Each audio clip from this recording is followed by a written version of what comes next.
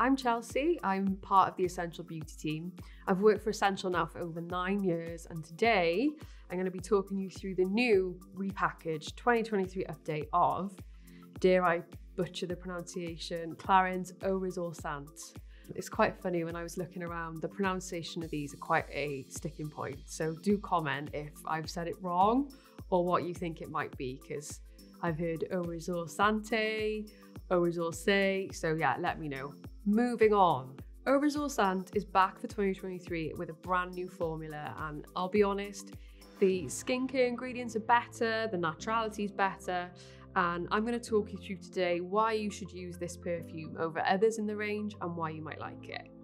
So firstly, you might see that there's a few products here and not just a fragrance, and that's correct. I'm going to be talking you through the whole fragrance line because after trying testing them all, it's so much better when you layer the fragrance, not only for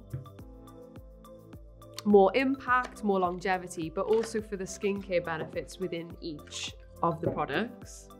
So something you might not know about this range, this fragrance, the whole sort of aroma collection from Clarins aren't just fragrances, they're actually skincare as well.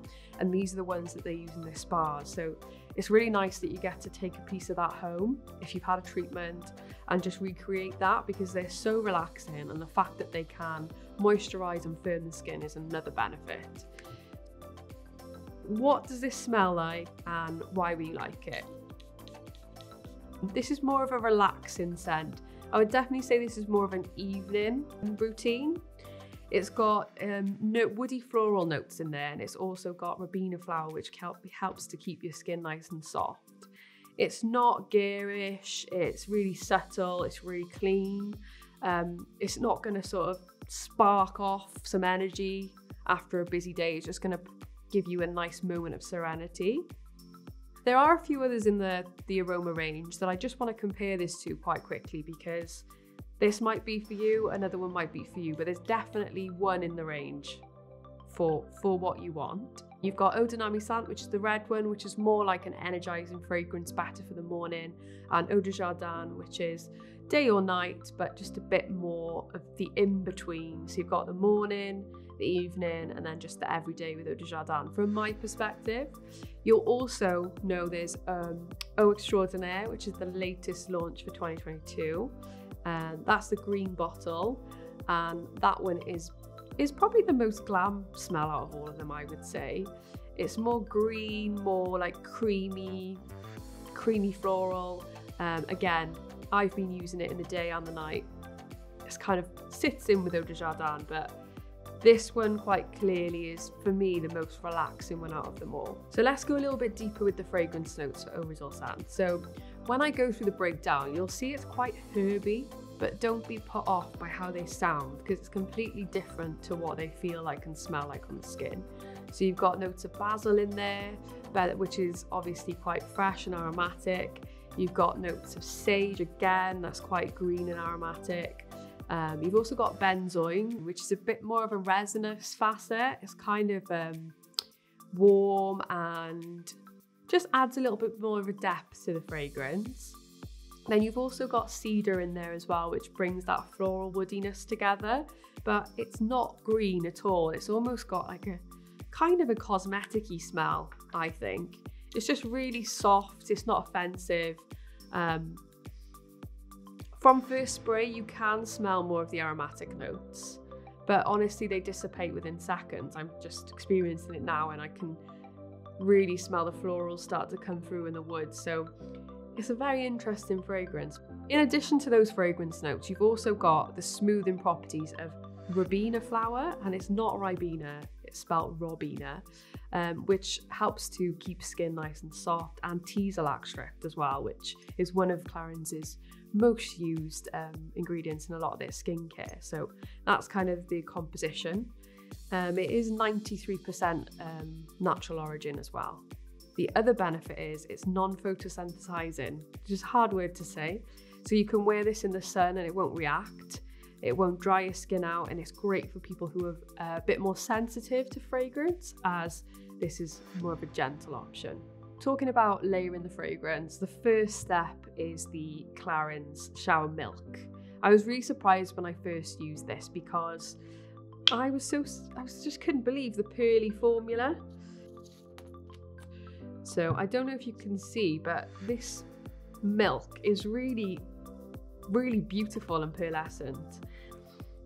When I first opened it, I was expecting this sort of almost milk-like texture, but Clarins have managed to combine the feeling of a nice sumptuous lather with a milk to create a happy medium. So it's better for dry skin, basically.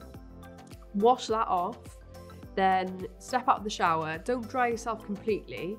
I would then use the spray on your pulse points, in particular the back of your knees, in your inner arm, here, back of the ear, and then as soon as you can, really start to work the moisturizer in. The texture of this really does complement the milk. They're really similar consistencies. Apologies. I'm going to just work it in now to see the sheen that it gives skin, and just how comforted it feels is really lovely. And that's because this one's got more of a shea butter in, which again is better for dry skin. As I'm layering it now, I can really smell the sort of floral woody notes, and it is just divine. It's really, really inoffensive, and I would describe it as quite comforting in a way. Then a top tip is to go back and layer your pulse points with this fragrance. The reason being, because it's got skincare benefits in, you want to apply it like the thinner layers first to penetrate. So by layering it, not only will you reap the benefits more from the skincare elements of this, but you'll also layer the fragrance for longer. Focusing back a little bit more now on this fragrance itself, I would say the longevity is about 2 to 4 hours. I love it when someone smells a fragrance on me. It just proves that that fragrance has got some kudos, if that makes sense. So I did layer these the other day, and I went over to a friend's house. To be honest, I wasn't expecting any compliments, but I thought, this is my test to see if anyone recognises it. I gave her a hug, and she literally, the first thing she said was, "Wow, you smell amazing, what is that?" And that was from layering. So I highly recommend the routine. But it's just got this sort of understated presence that isn't too loud or garish. So if you love your fragrances to be clean, fresh, comforting, and just enjoyable to wear, Ressourçante would be the one for you. We get a lot of questions, what gender are these for? And just want to put it out there, they're completely gender neutral. It's not too floral, and it's not too masculine either. It's got a really nice balance, so anyone can wear this fragrance.